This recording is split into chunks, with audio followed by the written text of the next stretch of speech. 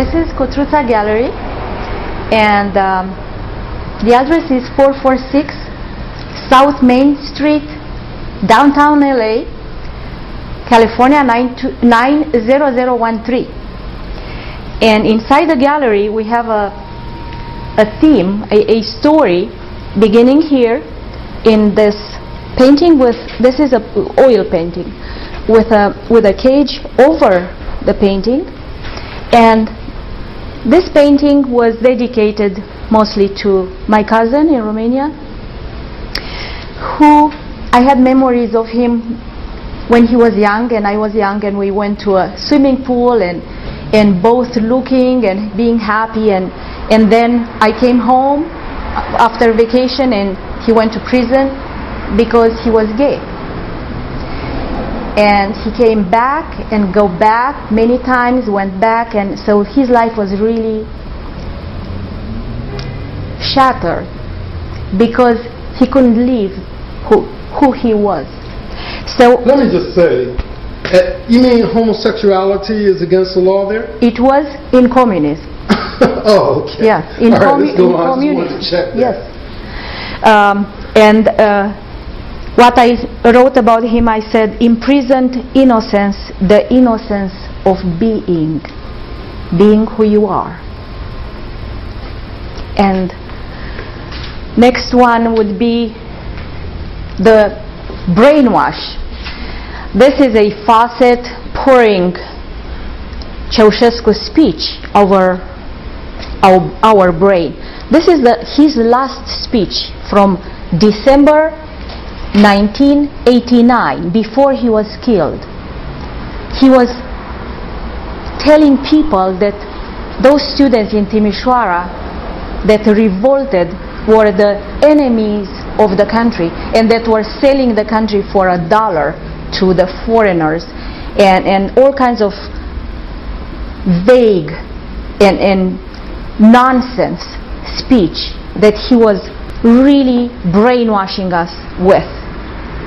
This piece? And that one was the communist insignia, the seagull and the hammer, that was kind of going in through the throat of us.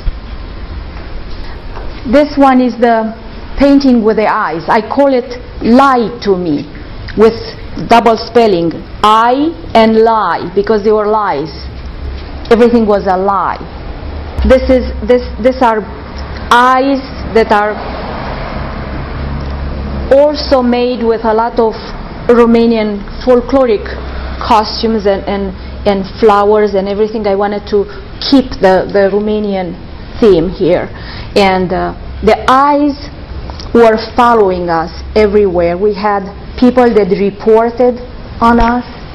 We had friends. We didn't know that they were not really friends. And everywhere you looked, you knew that somebody might turn you in. And that was in churches, in schools, in offices, everywhere. So everywhere, little eyes, big eyes, this were on us in those times. Turn you in for what?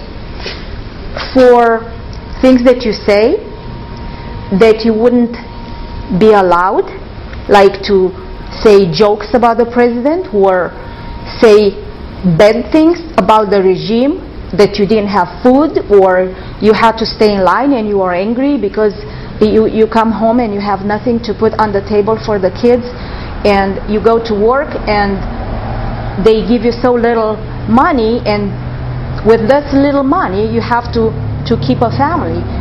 The water was cut off, so to take a bath you had to take it at the time from 7 to 9 in the morning or 7 to 9 at night. Hot water. Everybody had to take a bath. You have to wash, you have to cook, whatever. You have to keep the water in the tub for everything else, because then you're not going to have water. It was cold in the apartments. The heating was also certain hours only.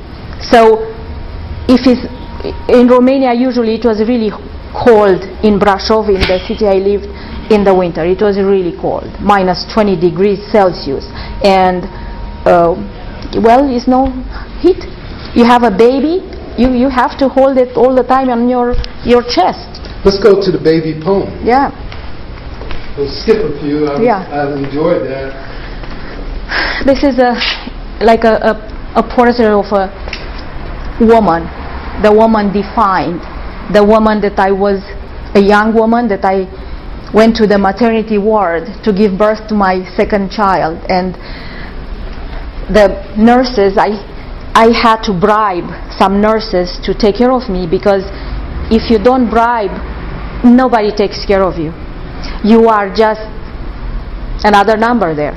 So I bribed, I went there, I had no husband, because husbands were not allowed into maternity. You come by yourself with a little luggage with you, and giving birth in those labor pain, and you want to scream, you want to hold somebody, you want to have somebody to kiss, to hug you, to be there with you. And I didn't have that, and the nurses were so mean, and they were screaming at all the women not to scream of pain, because you were in pain, you had to do something.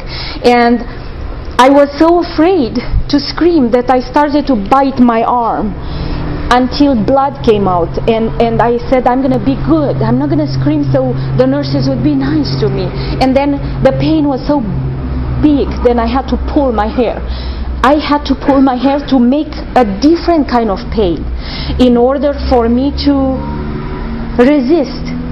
And then I gave birth in a room with 3 other people that were there. I mean, you had no privacy at all. And let's read this section here now.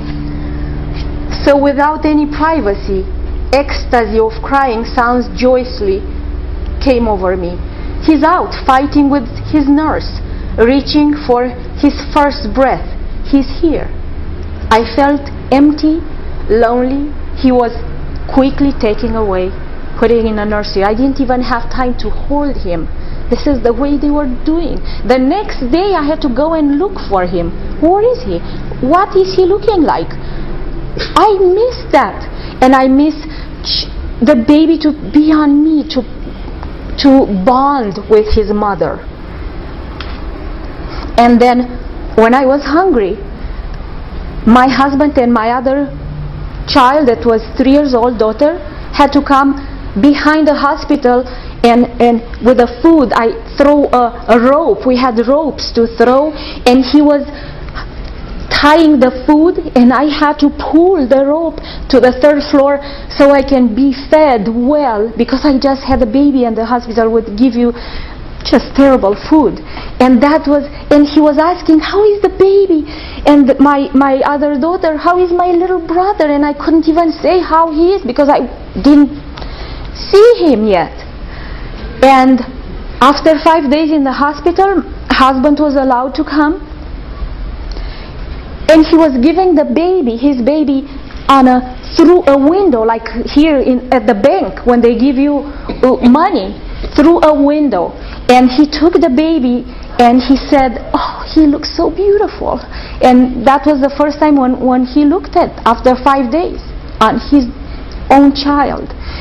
And let's also, is this over? Is there a new regime? Now, yes, it is a new way.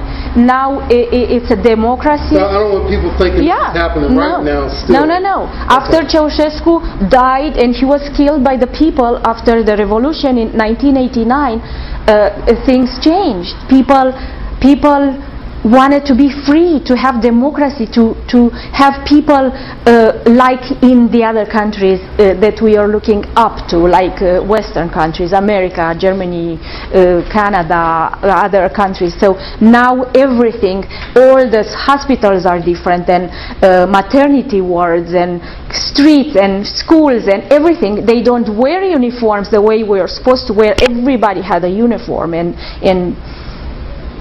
we had to wear something on our head, some white band, that was the uniform. We had numbers at our uniform with our name and the school name and a number. And when we walk on the street and somebody said that, oh, we did something wrong, or I don't know, whatever a kid would do, they would take your number and go to the school and report you. What's your number? I don't know what's wrong. wrong or was I forgot. No, amazing.